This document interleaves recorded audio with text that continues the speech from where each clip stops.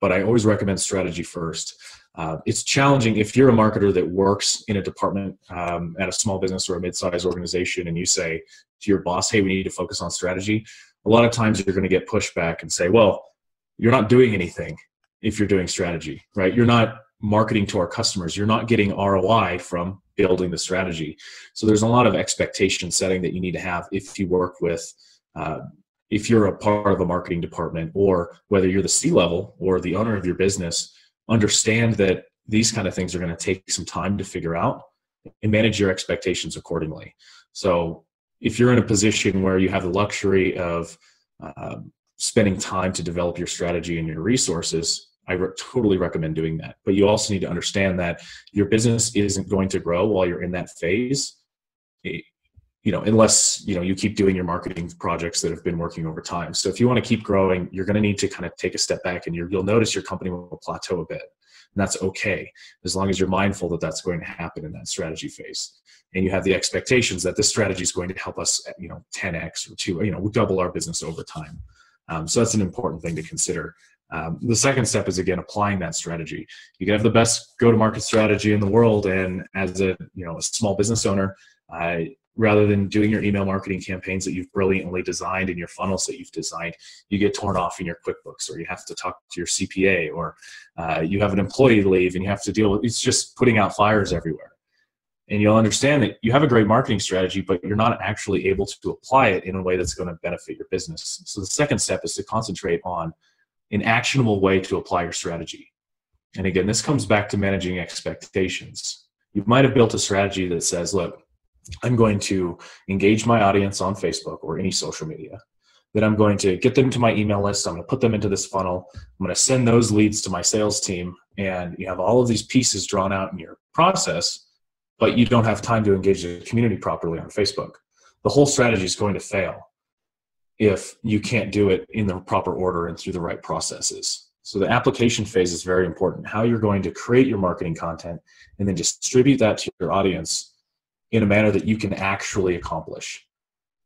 Again, you need to understand the time it takes to do all those processes before you set crazy expectations like, oh, we're going to post on Facebook 4 times a day and I'm going to have a dedicated account manager, and you need to start slow. So again, that comes back to that doing everything with a purpose. So you build out that one kind of key workflow for your marketing, understand how it works, and then try to make it a little bit better next time before trying to do it 4 times in a row. So that's where applying things is very important. The third step, I like to call performance. And this is where you're really measuring your actions, making sure that they're taking care of your business needs, and then optimizing it. And this comes back to your processes as well, your content creation and distribution processes. How can you make that better?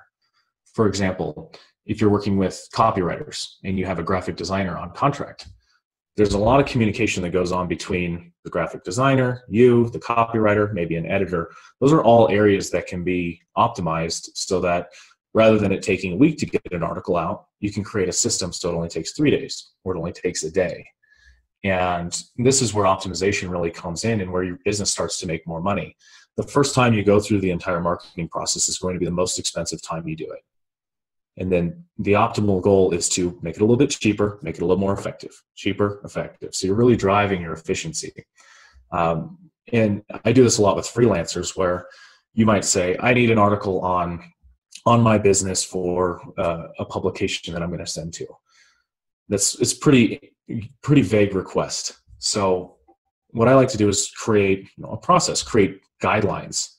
This is what I want, 600 to 800 words. That's going to eliminate the question of the freelancer coming back an email saying, how long do you want it to be? So that eliminates an email.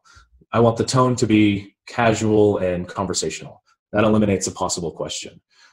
Here's a link to all the image assets you can use. That eliminates having to go through and have a freelancer come back with Google images that you can't use for your business. So you outline exactly what you want, how you want them to accomplish it. It's a lot of extra work up front. And this is, again, going to go back to your strategy and planning, process development, things like that. But the more you can eliminate and think ahead of those pain points and those challenges you're going to get while executing your plan, the further optimized everything's going to be, and the more effective and efficient you'll be at creating your marketing strategy. So once you get to that point and you start optimizing the workflows that you've done and start seeing how that plays a bigger part of your marketing strategy, that's when you can start thinking about, okay, now I can do 2 of these instead of 1. Now that I've worked through the process entirely, I'm going to do this better. And now that instead of taking 5 days, it takes 2.5, I can do 2 in a week and double my efficiency without having to raise costs. So that's something you always need to be aware of.